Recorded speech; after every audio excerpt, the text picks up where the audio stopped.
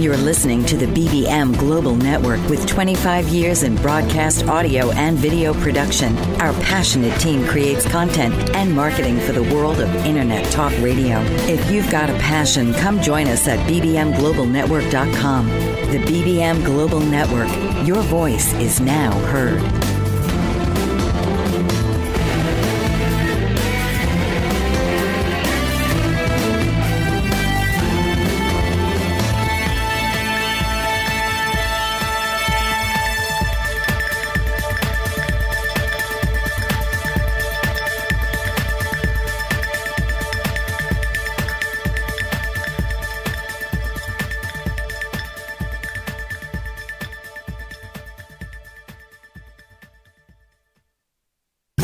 This is Living Without Lies with your host, Donna Warren. You're not alone if you've been the victim of abuse, drug usage, or rape. Living Without Lies is here to help.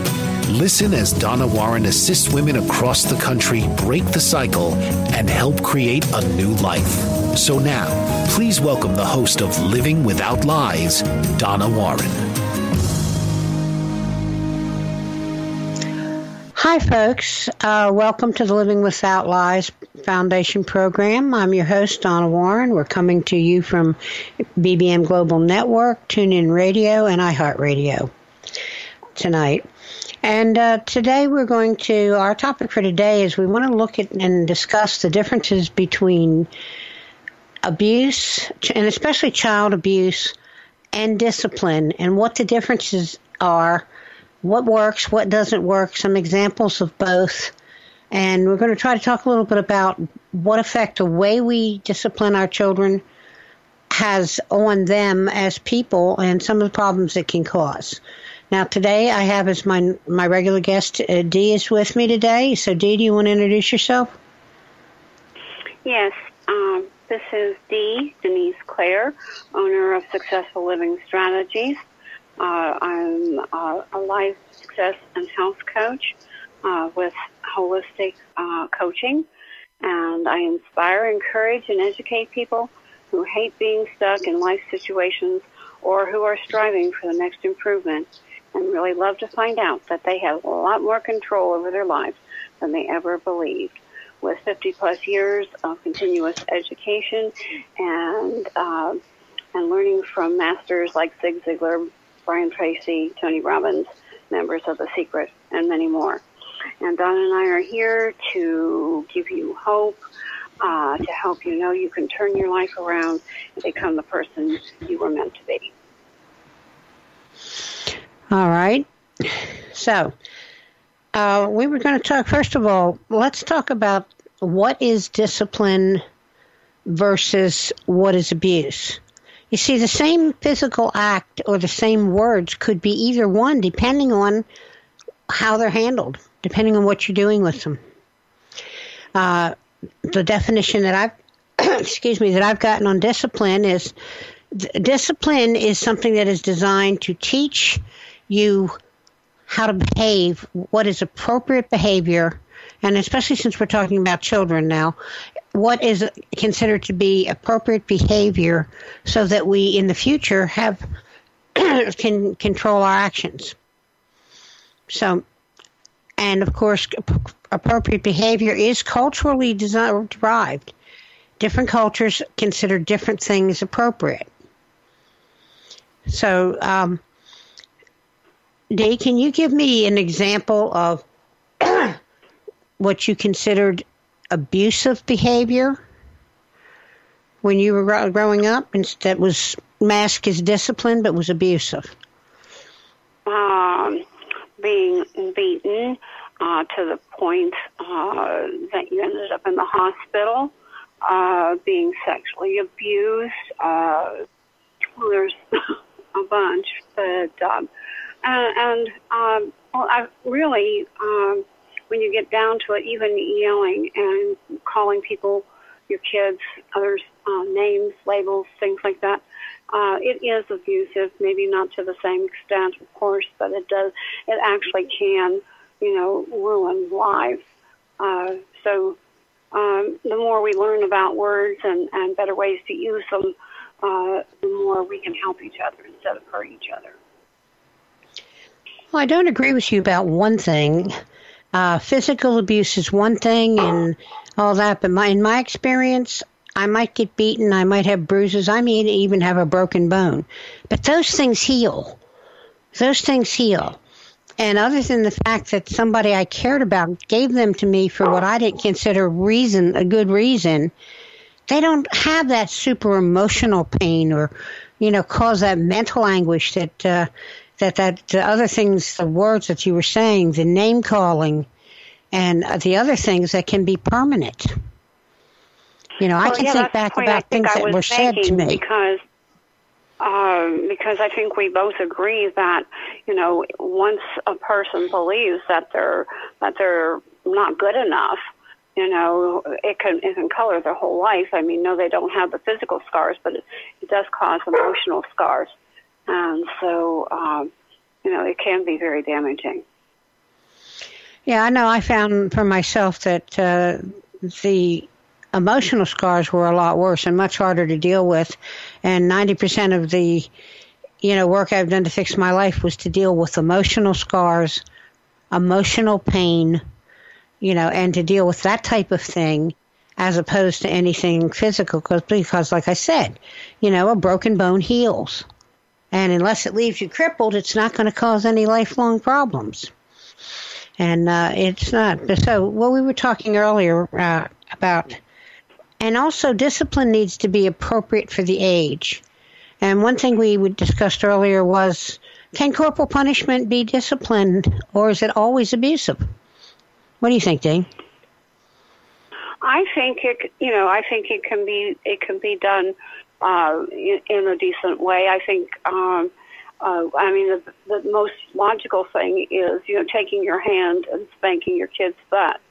I think that, is something that you would not consider abusive. And both of us, I think, from talking, we were made to go out and get switches and bring them in, and we'd get smacked with them. And as long as what was being done wasn't, bringing blood and actually becoming an abuse, it can be, it can be something that would be appropriate too. Yeah, that's true. But, the biggest thing here that I found, with my children and is the important thing of discipline is you need to define specifically what behavior is unacceptable, what the punishment will be if they ignore you. Children have a tendency to ignore if they want to do something, and you tell them they shouldn't. Their attitude is, want it bad, I'll do it anyway. So they need to know what what the offense was, what they did that they were told was wrong, what the discipline will be if they do it. And then they need to, and if they do it, then they need to realize there's consequences and they get whatever the discipline was. And I don't know it matters that much what it is. But that's for things that they do wrong. Now, for things that they're doing that are very dangerous, there's a kind of a different criteria, and they need to understand more. An example of one of the things, I'm going to give an example of what I mean by that. When my children were little, like all children, I constantly was telling them not to run out into the street. And, generally they got a spanking if they did. But one day I was driving down the road with the kids in the car, and I saw this cute little white dog who'd been hit by a car and was up on the sidewalk. And I pulled over, at the next street I pulled over, parked the car, and got the kids out of the car. And we went down to where the little dog was lying, and I started explaining to my children that the little doggy didn't listen to his mommy, and he ran out in the street, and he got hit by a car, and how mommy and daddy were going to be crying because they wouldn't know where he was, and when they found out that he was gone, and all these other things that were going on, that, they would cry, and my kids are standing there with tears streaming down their face, watching the little doggy. So we left, and I went back to the car, and we went home. My kids never ran out in the street again, ever, that I saw, because for the first time they truly understood why I didn't want them to run out into the street. I wasn't just they realized I wasn't trying to stop them from having fun. I didn't want to see them get hurt. What do you think, Dee? Oh, wait a minute, Dee. I just got a notion. We got to go to commercial. Excuse me. Let's go do that, and you can answer me when we come back. Folks, if you want to talk to us, it's 866-451-1451. We realize most of the things we talk about are sensitive and touchy, and most of you wouldn't want any of your neighbors, friends, or relatives to know you were calling in and asking us anything. So you can text me at 732-995-3969, or you can leave us a message on the blog on the radio station website under the thing, and we'll be back in a couple. There are artists, and then there's Alice Asmar. This award-winning artist has spent her entire life devoted to her artistic pursuits and has had a lifelong fascination with American Indians of the southwestern United States. Her book, Dance to the Great Spirit, showcases her drawings and paintings inspired by sacred rituals of the Pueblo Indians, and 4 of her lithographs are in permanent collection at the National Museum of American History and the Smithsonian Institution in Washington, D.C. She is one of 4 artists in the United States to win a Woolley Fellowship for study in Paris at l'École des Beaux-Arts and has been featured in numerous publications. She's exhibited at the world's most prestigious museums and galleries and recently won a 20-year service award from the Burbank City Council and the inaugural art competition of the Foundation of the United States in Paris. Visit www.asmarart.com, www.aliceasmarinternational.com, and email Alice at aliceasmar@aol.com. Do you ever wonder why certain things are happening in your life? How to start a business or a new direction? Need answers? Astrologer Bonnie Perbula can help you reveal your true self and gain strength and focus so you can achieve greater joy and success. Working with a natal birth date, time, and location, Bonnie brings out qualities to aid you in getting the best from your life. She can help you unlock dormant traits to bring you greater awareness. Bonnie also conducts public speaking engagements to educate aspiring astrologers on their journey to the stars. A gifted artist, Bonnie bridges her talents and recently launched a line of Astro Bears, uniquely created in colors of individuals' astrology charts. She also makes one-of-a-kind necklaces of crystal beads and woven thread. To learn more about the world of Bonnie Perbula, go to BonnieGPerbula.com, and for astrology consulting, visit astrologyconsultants.com or call or email her at 808-526-1536 or BonnieGP@AOL.com. French Rastafarian baker Chef Hugues Mott is a 4th-generation baker and has worked in 11 countries across 3 continents. Born in Mulhouse, France, he began apprenticing in his father's bakery at age 12 and has devoted his life to learning cultures of the world from inside kitchens across the globe. He also teaches traditional French baking by hosting demonstrations and classes, and his passion for baking is reflected in his delicious confections. With a deep respect for discipline and his Rastafarian way of life, Chef Hugues Mott exemplifies commitment to tradition and culture in a global world. Traveling extensively and combining a myriad of flavors into his recipes, Chef Hugues Mott brings a unique approach to baking. To read more about the French Rastafarian baker, visit www.frenchchefhugues.com. That's Hugues. Bon appetit and bless up.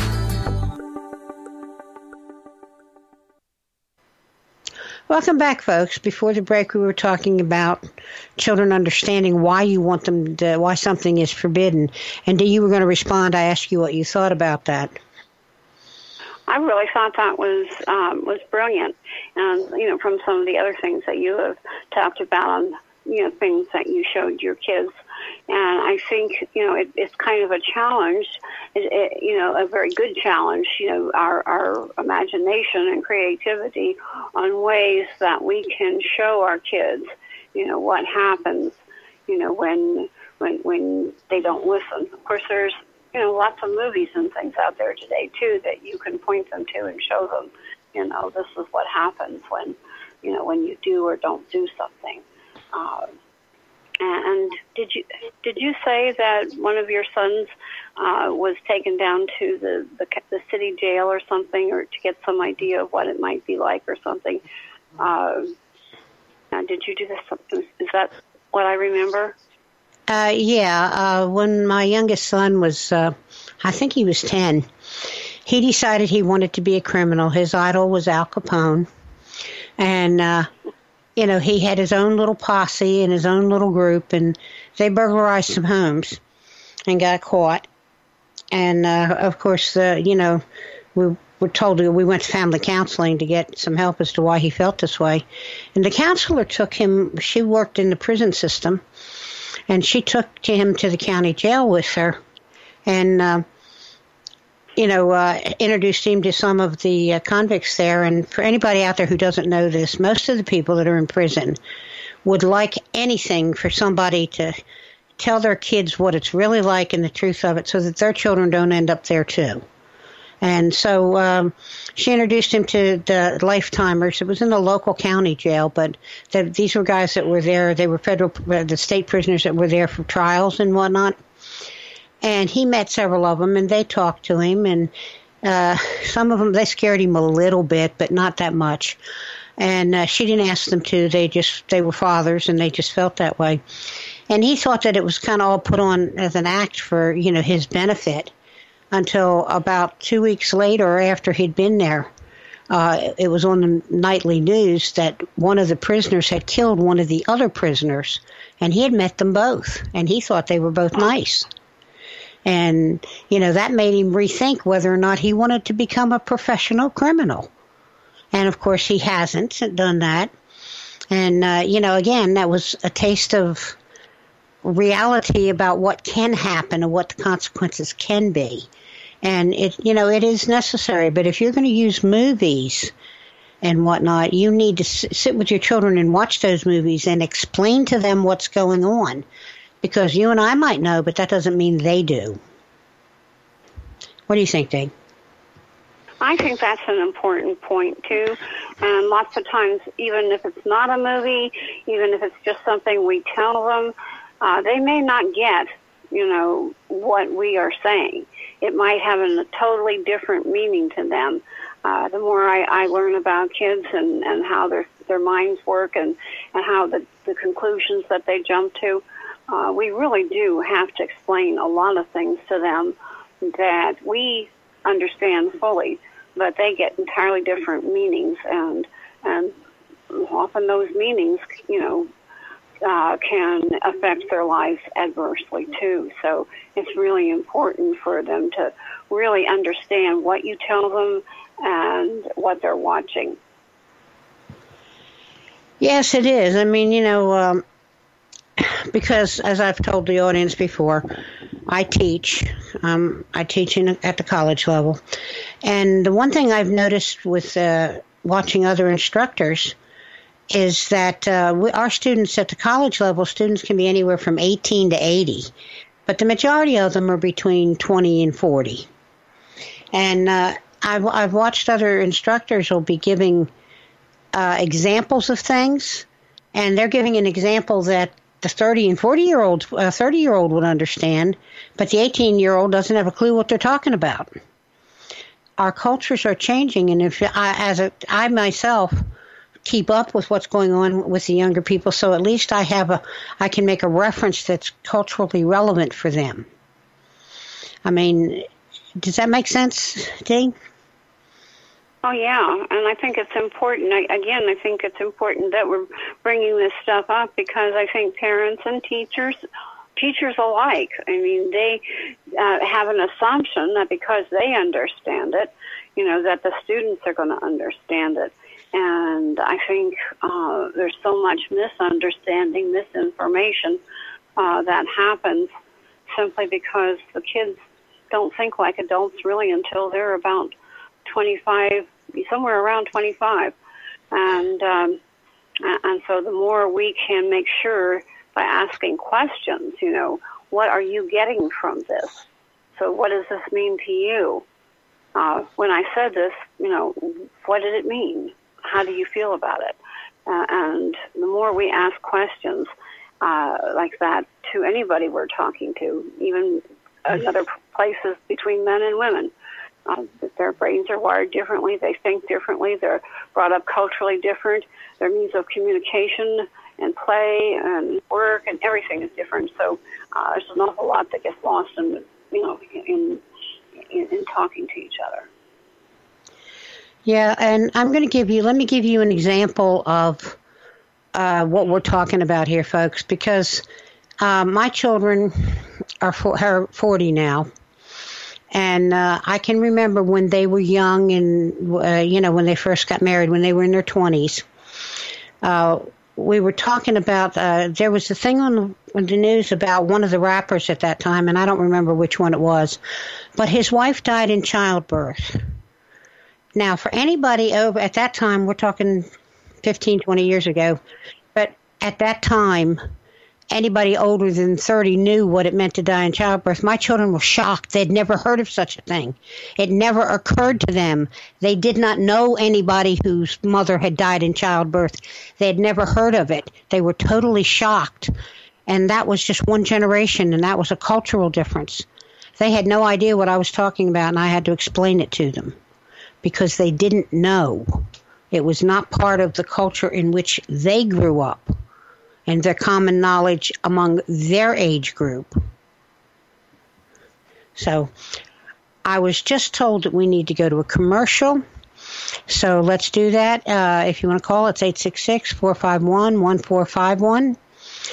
Text me at 732-995-3969. Or you can leave us a message on the blog on the radio website under our program. And we'll be back in a few. Unleash the obstacles that bind you with certified professional coach Joanne Charette, a master practitioner in energy leadership. Joanne can help you break through personal and professional barriers and guide you to a higher level of empowerment and fulfillment. Passionate and dedicated, Joanne engages with her clients on a mutual journey. Her dynamic energy will motivate you to move forward as you partner on a venture to greater results. Isn't it time to make a breakthrough and commit to live the life you deserve? Invest in yourself and let Joanne Charette be the catalyst to the realization of your dreams by making them a reality. Based in Quebec, Canada, Joanne is also a space coach, using social media and Skype to work with anyone, anywhere around the world. Contact Joanne Charette today at 819-360-3266 or email her at actionrealization@live.ca. 819-360-3266. Now is your time.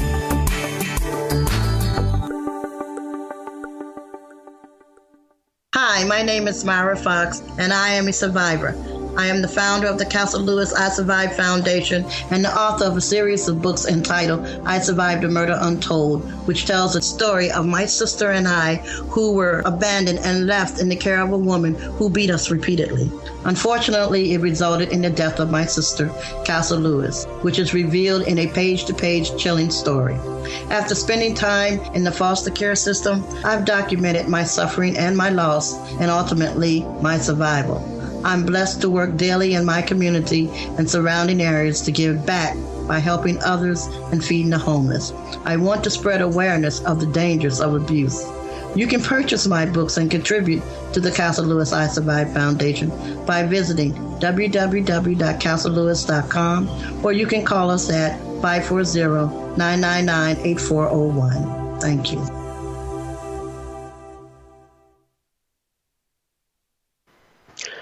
Hi, folks. Welcome back. Before the break, we were talking about the generational cultural differences among people. And I talked about my children being shocked by the fact that women died in childbirth. To their generation, that was unheard of. They also weren't going to get vaccinations for their children, for my grandchildren, because they'd heard things about autism with vaccinations, which has been proven to be not true. But what the thing was, my children had no idea what polio was. They had no idea that measles, which because they were called childhood diseases, they had no idea that measles could be fatal, that mumps could leave males sterile if they were over the age of 12 when they got it. They didn't know these things because they were no longer common. I remember hearing somebody say with my about my children, the specter of the iron lung. They had no idea what an iron lung was. They had no idea what polio was. They'd never known anyone who had had polio. You get the picture. That's just one generation. That's my generation and my children's generation. So we're talking about a 20-year period there approximately. That's how much things can change. And this is where we run into communication issues, because of the fact that these things are different. What was common knowledge 30 years ago, in many cases, the young folks today have never heard of it. What do you think, Dee?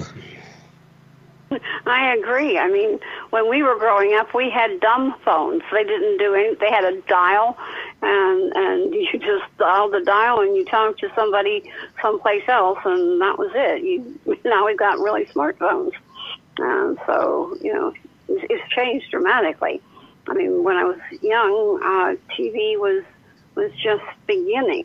And it was black and white, and there were only a certain amount of channels, and after a certain time, you got nothing but these little flakes of white and gray and black, we called snow, and you didn't get to watch anything until the next morning.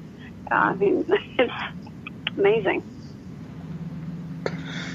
Yes, that can be a big problem. And see, the thing is, the difference is. And we don't keep up with the kids. Now, today's youth knows all about the opioid crisis. They know all about AIDS because these things are here. Will that be a big problem 20 years from now? I don't know. We've always had drug issues, but they weren't to the point that they are there. I mean, if you look back through our history here, you'll see there were drug issues back in the early 1900s. It wasn't illegal back then. Drugs weren't illegal, but still people had problems with them. We started fighting a war on drugs, I think, in the early 50s. And here we are, 40 years later? And the problem's worse today than it was back then. So the thing about it, our cultures are different, our reasons are different. So, and we were talking about abuse. I mean, how many young people smoke today? Not that many. When I was a young person, a teenager, when Dee and I were young, everyone smoked. Everyone smoked. It was a sign of being an adult when you could smoke a cigarette. And we all smoked. Was it healthy? No. Did they eventually find out that it wasn't healthy? Yes. It took a while, but they eventually figured that out. And, all of these things can happen. And that sort of thing, it's different. But we were talking about punishment versus discipline.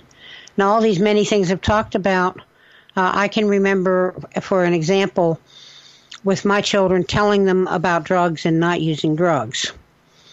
And I think what my daughter-in-law told me that my one son said to his friends, I think was an excellent example of what I'm talking about. My son told the guy that his mother had a drug problem when she was young, and he didn't want to have all the problems that she had. And the guy said, your mom just doesn't want you to have fun. She's just trying to keep you from having any fun. My son turned around and looked at him, and he said, but I've never known my mom to lie to me about anything. And if you're disciplining your children and you want them to do things, the one thing you got to be people is be honest with them. Tell them the truth. You don't have to have, part of my whole Living Without Lies program is truthfulness is mandatory, honesty is optional. I don't have to be honest with everybody, but I need to be truthful with everyone. And Dee, what do you think about that? I understand what you're saying too, because there are some things that that other people don't need to know. And or you could be saying something that would be hurtful, not harmful. I mean, if some was asking you, well, do I look fat in this dress? You would try to find some kind of a tactful way of talking to them about that. So you don't have to tell them, you have to tell them truth, but you don't have to be totally honest. There may be something that that if other people knew would be hurtful to somebody else, and it would be unnecessary for anybody to know that it wouldn't. It's just a private matter that was better left unsaid because it could cause trouble for a family member or whatever. Okay. Okay, it sounds like we're going to have to be going to a commercial in just a couple minutes here, and so we're hoping that you will be continuing to listen to us on BBM Global Network and TuneIn Radio and iHeartRadio, and we'll be back in a few. Hi, my name is Myra Fox, and I am a survivor. I am the founder of the Castle Lewis I Survived Foundation and the author of a series of books entitled I Survived a Murder Untold, which tells the story of my sister and I who were abandoned and left in the care of a woman who beat us repeatedly. Unfortunately, it resulted in the death of my sister, Castle Lewis, which is revealed in a page-to-page chilling story. After spending time in the foster care system, I've documented my suffering and my loss, and ultimately my survival. I'm blessed to work daily in my community and surrounding areas to give back by helping others and feeding the homeless. I want to spread awareness of the dangers of abuse. You can purchase my books and contribute to the Castle Lewis I Survived Foundation by visiting www.castlelewis.com, or you can call us at 540-999-8401. Thank you. Abuse happens every moment of every day. According to national statistics in the United States, every 2 minutes someone is sexually assaulted, and every 10 minutes a report of child abuse is made. Those currently struggling with abuse, or if you know someone who has been the victim of abuse, you are not alone. Whether physical, mental, emotional, or sexual, know there is hope, there is help, there is healing. Author Tammy Hall has written a book from her own account of abuse called Journey of Courage that can guide you through your own personal journey of healing. Stop struggling through life. It's your story. It's your healing. And it can begin with the first turn of the page. Visit www.journeyofcourage.com to begin your path to becoming the person you were ultimately created to be. Healed, hopeful, happy. Hi, folks. Welcome back. We were talking about different consequences and punishments and abuse. Now, we were talking about why you need to explain things to your children when you don't want them to do something. So let's talk a little bit about the difference between punishment and abuse. As Dee mentioned earlier, my grandmother used to make me go cut a switch off with the bush outside, and she'd whip my little butt with it when I did something. My mother, I couldn't tell, my mother would hit me anytime she was unhappy. Now, my grandmother never punished me or used that switch on me unless I did something that I had been specifically told not to do, and she told me why I shouldn't do it, and sometimes it was just because she didn't like it and didn't want me to do it, and that why I shouldn't do it, and that if I did it, the punishment would be switching. I would have to get the switch, or something else, if it was some other type of thing. The punishment she tried to make it fit the crime. And that was never a problem, and that was not abusive. I mean, we may not like corporal punishment much anymore, but it's not abusive when used properly. But my mother, on the other hand, I could come walk in the door, in the room today and say, "Hi, Mom, how are you?" And she'd be, "Oh, fine, sweetie, what are you doing?" Oh, yap, yap, yap. I could walk in tomorrow and say the same thing, and she'd slap me in the face and start yelling and screaming at me. And I had no idea why. Because when my mother was upset about something, or she didn't get what she wanted, or if she was just in a bad mood, she'd take it out on me. That's abuse, no matter what you do.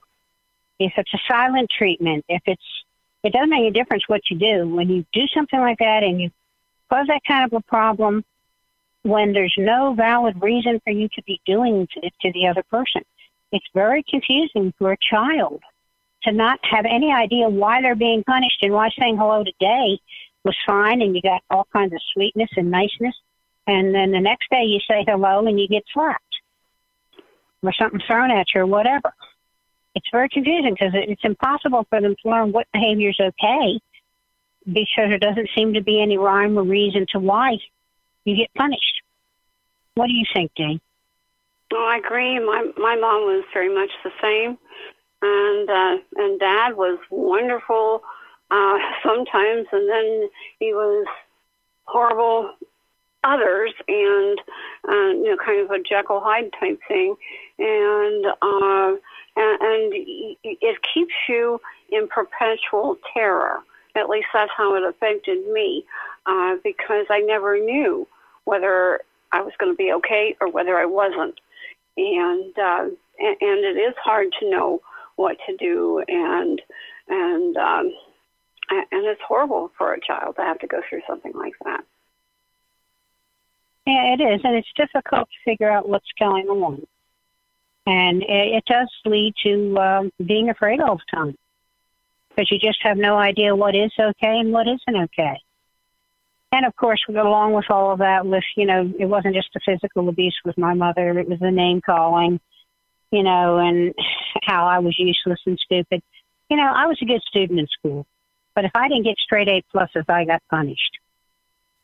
And I was a pretty decent student. After a while, I just quit trying. But,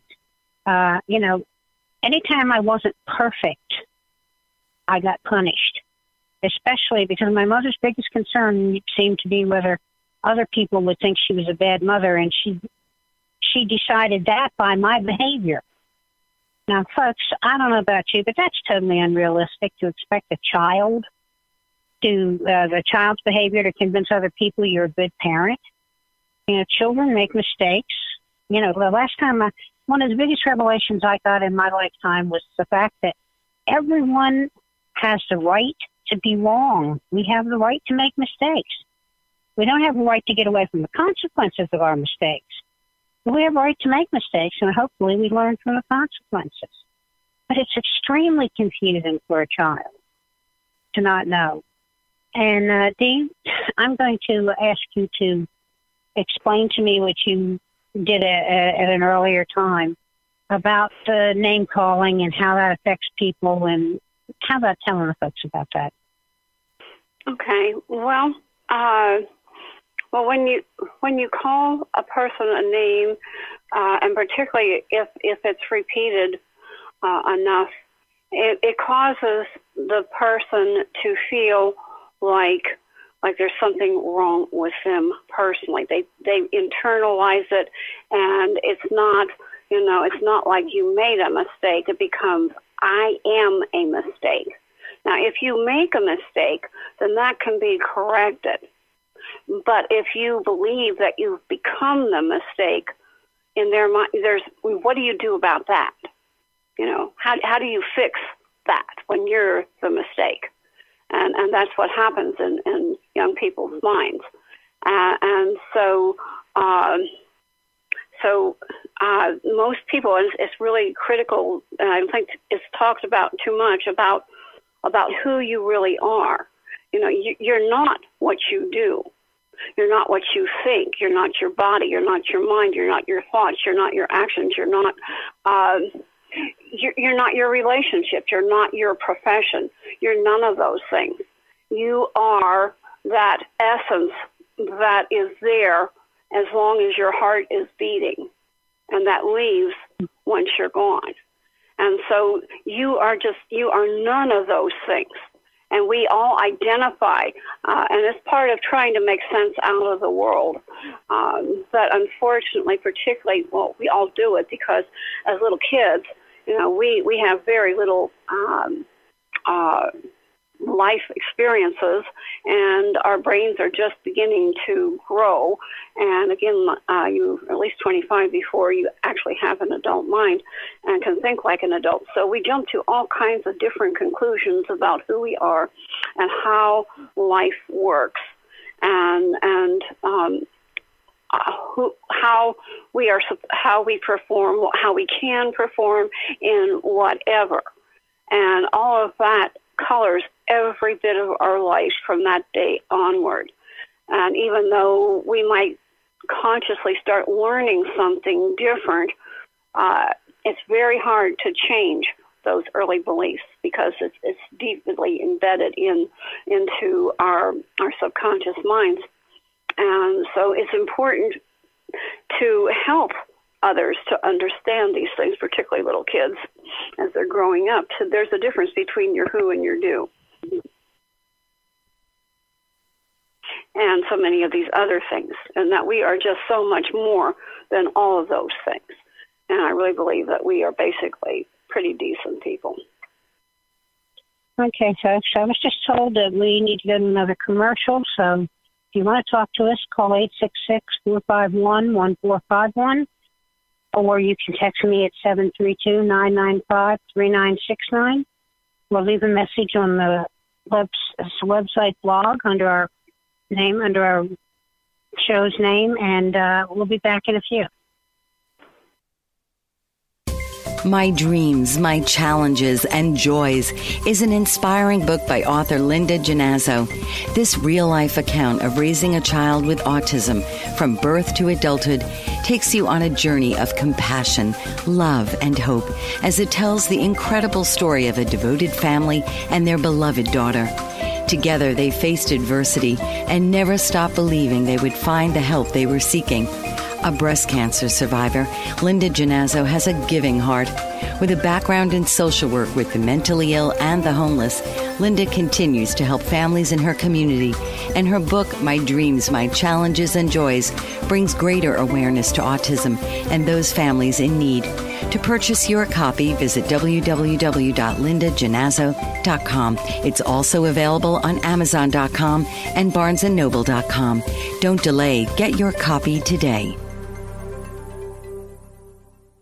Are you looking for employment and live in Los Angeles, Orange, Riverside, and San Bernardino counties? Jobs Annex is the place for you. Are you an employer looking to fill a position or quite a few positions in Los Angeles, Orange, Riverside, and San Bernardino counties? Jobs Annex is for you. Employers, JobsAnnex.com is your resource for career-minded people. JobsAnnex.com is the convenient place for job seekers and employers to hook up and move forward. Jobs Annex has been serving Los Angeles, Orange, Riverside, and San Bernardino counties for over 14 years.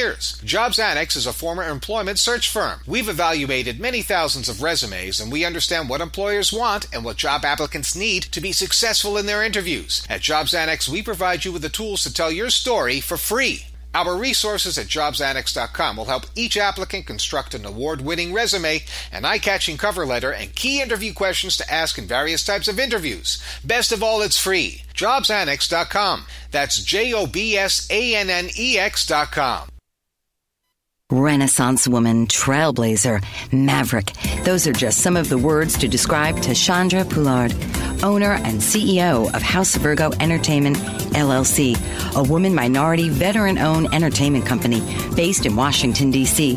Ms. Poulard served 10 years honorably in the United States Navy and departed from active duty to pursue her dreams of becoming an entertainment mogul. House of Virgo Entertainment offers script writing, producing, directing, DJ services, editing, and more.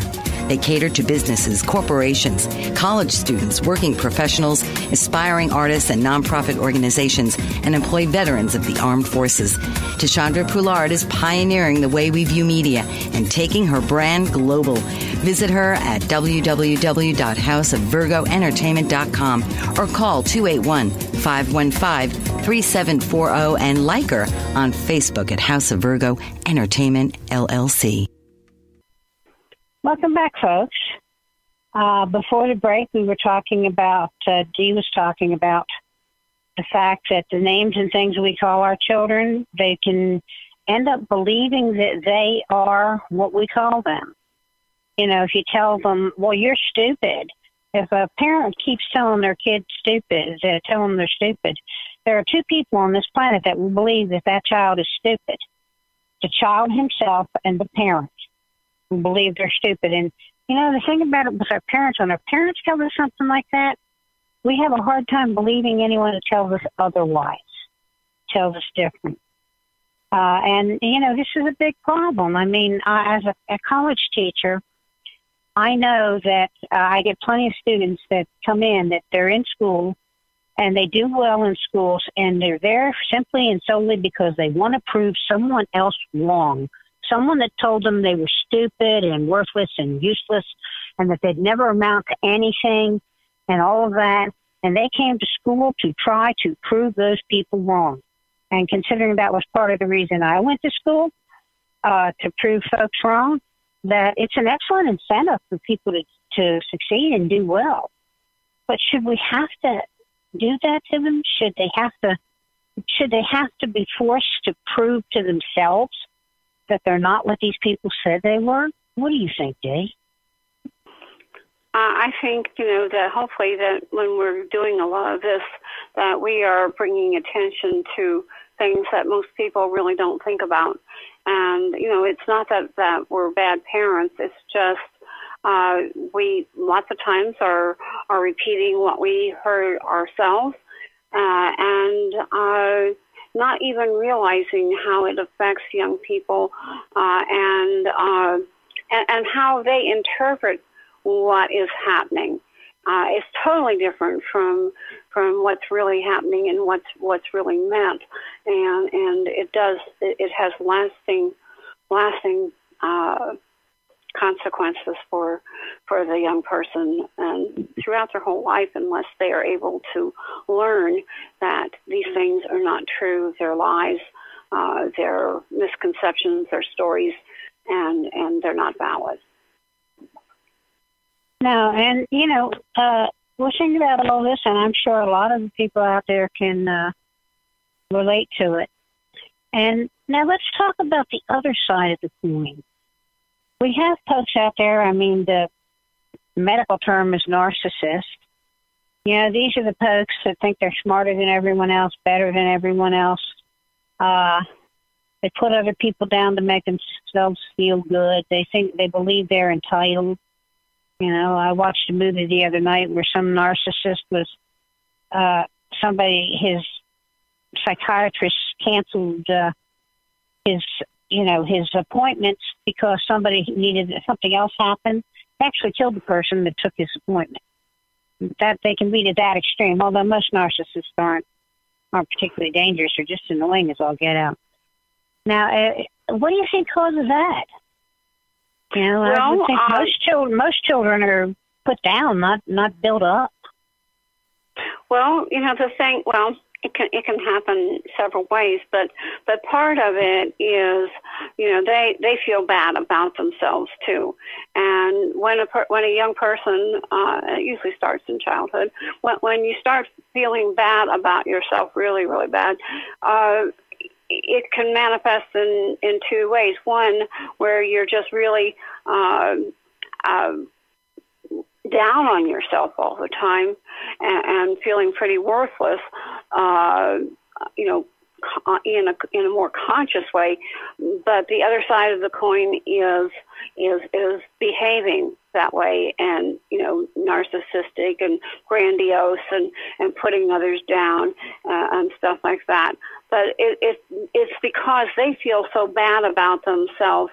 They're trying desperately to find ways to make themselves feel good about themselves, and they really don't know how, and that's just their way of trying, to get attention and trying to feel like they have some value.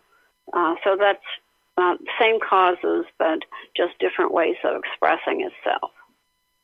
Well, I was also wondering if maybe part of the problem is that they're not truly disciplined, or they're protected from the consequences of their actions.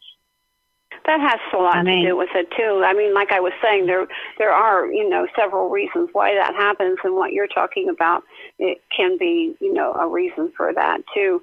They are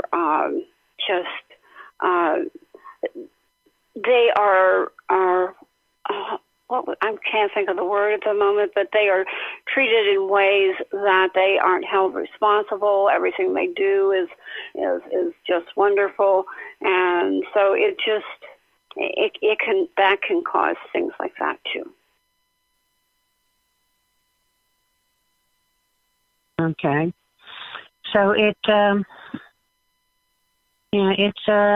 interesting situation. It seems to me that seems to be a dual coin. People who, I can give an example of that. My third husband, my one stepdaughter, she could do no wrong as far as her father was concerned. Anytime she got into trouble, he got her out of it. She never had to face the consequences of anything she did. Anything was okay. There were no punishments. There were no penalties. Basically, she ran the house. she's the one that made the rules once he and his first wife broke up. This was his youngest child, but she was running everything, and she was calling the shots. And that went on for a long time. He tried to do that to my sons, and I told him he wouldn't. And even that daughter told my ex-husband that, they were my sons, and I should be the one to make the rules for them. But the thing was, at age 26, she was doing drugs. She got AIDS. She died from AIDS. And even then, according to her father, none of that was her fault, and it was unfair that she died from it, that she'd never done anything wrong, and et cetera. And, I don't know that she was a narcissist, but she certainly was felt entitled and thought she could do anything she wanted to do. She should get everything she wanted to do, et cetera. What do you think about that?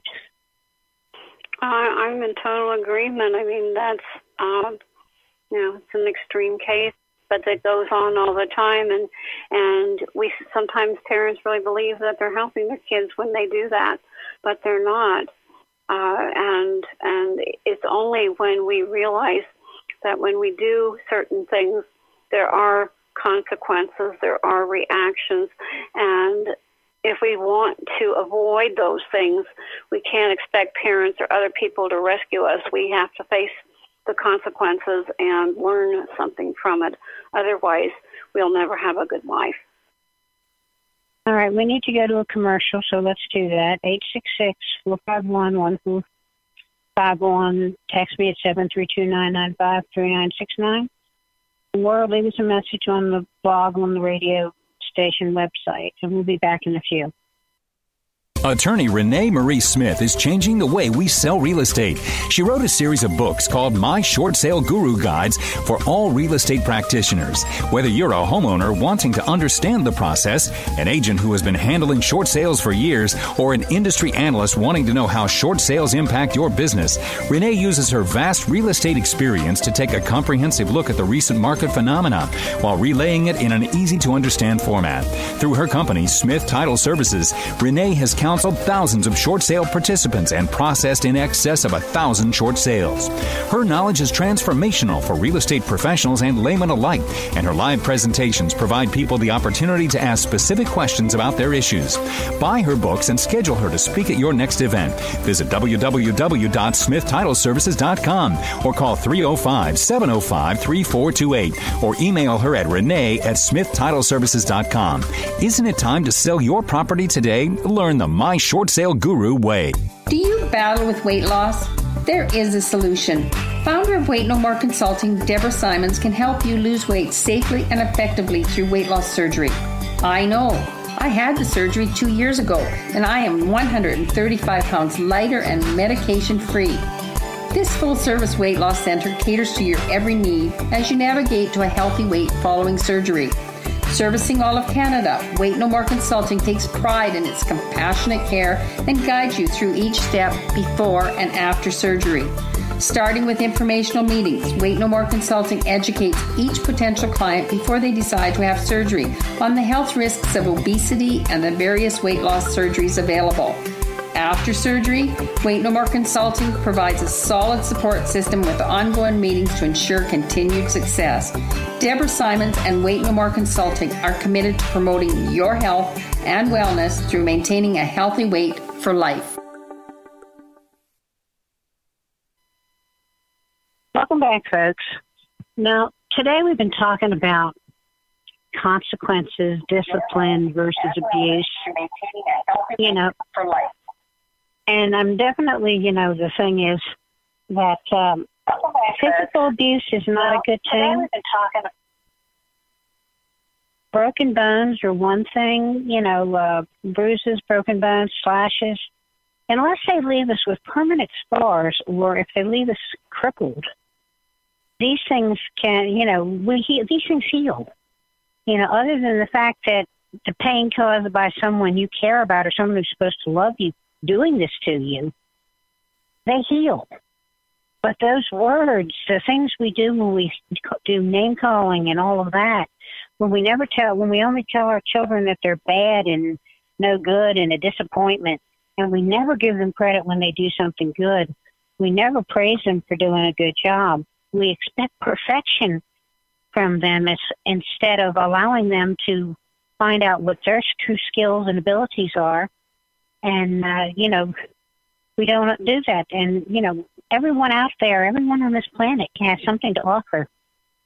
Everyone out there is capable of being an independent, self-supporting, contributing member of society. But we have to tell them that they can be these things from the time they're little. They got to grow up believing it's possible. There's a lot of folks out there who don't believe it's possible for them to do anything. And that's so sad. Because the first thing they got to do is open before they can even consider becoming and doing the things that they're good at. They've got to get over the feeling that it's a waste of their time and they're wasting, they're just not good enough. And unfortunately, that's a very, very common feeling. One of the reasons we have the opioid epidemic we have today is because so many people feel they're not good enough and they're wasting their time and they're not going to be able to be successful and they can't achieve anything. They're worthless. They're useless. I mean, come on, even Hillary Clinton called most of the people in this country deplorables, useless eaters, and this is unfortunately how many people feel. Now, folks, it's time for us to go away. And, I'm hoping that you enjoyed our show tonight.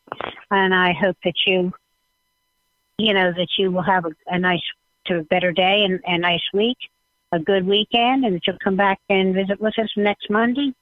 And to all of you, I say, God bless you. Have a nice night. You've been listening to Living Without Lies with your host, Donna Warren. Contact Donna at dluhrs@comcast.net or call 732-995-3969 for information about the Living Without Lies Foundation. You are not alone on the path to building a new life.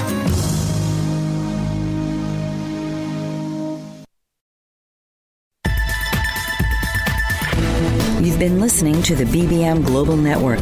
The ideas, views, and opinions of this broadcast are those of the participants of the program and are not necessarily the ideas, views, and opinions of the BBM Global Network Company.